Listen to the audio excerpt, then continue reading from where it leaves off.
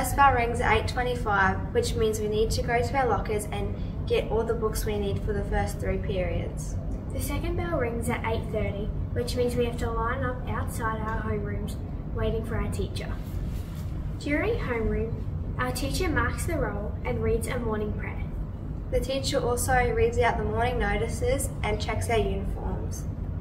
We have 7 lessons a day that each go for 45 minutes, and we have 2 lunch breaks. During first lunch, I usually go to the tuck shop, collect my food and go back to M Block to eat it.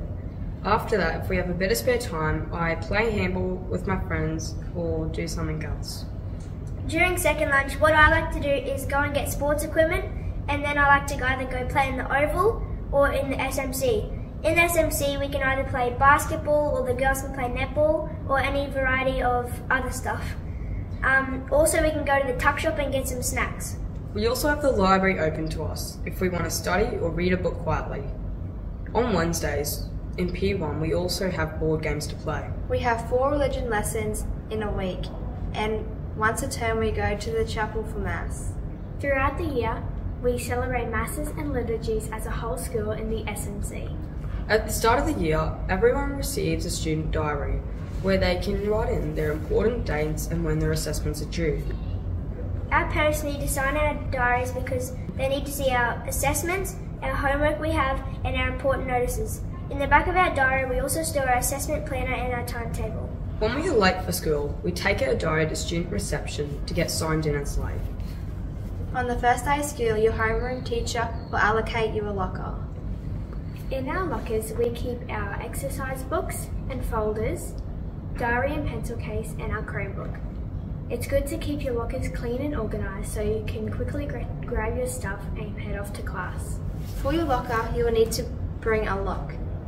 If you bring a key lock, you will need to give 1 key to your homeroom teacher and keep the other key somewhere safe. If you bring a combination lock, all you will need to remember is your code. Make sure to bring your key every day, otherwise Miss Shirley will come with the bolt cutters. At Gilroy, we have 3 different houses. Macaulay, which is yellow, Rice, which is red, and O'Mara, who is blue. Throughout the year, we have 3 carnivals, which are swimming, cross-country, and athletics, and we usually wear our house colours. We always need to make sure we participate in these carnivals to get our team points. Homework is nothing to stress about. It's normally just revision work from class that needs to be completed by the next day. At Gilroy, if we ever need help during our assignments, we can usually go to the teacher in class, and if we still need to get more work on it, then we can go to tutoring on Monday, Tuesday, and Wednesday afternoons from 3 o'clock to 4 o'clock. Teachers are also available at the library at second lunch if you want to complete your homework or work on assessments. Every Thursday in period 3, you will either have a whole school assembly or a year level assembly. For this, you will need to bring your pencil and diary so you can write down important dates. At Gilroy, we have 2 different uniforms, a formal and a sport. We are able to wear the sport uniforms on Mondays, Wednesdays and Fridays, and formal on Tuesdays and Thursdays. At Gilroy, we also have to bring our hats every day to make sure that we are sun safe. Under the hats, we also have our house colours. Don't worry about friendships. There's lots of opportunities to make new friends, even if you're from other schools. At the end of the year, you will have orientation day, and then in term 1, you will go on camp, which is all about making new friends. If you need any support, you're always free to ask your homeroom teacher, pastoral leader, or guidance counsellor for help.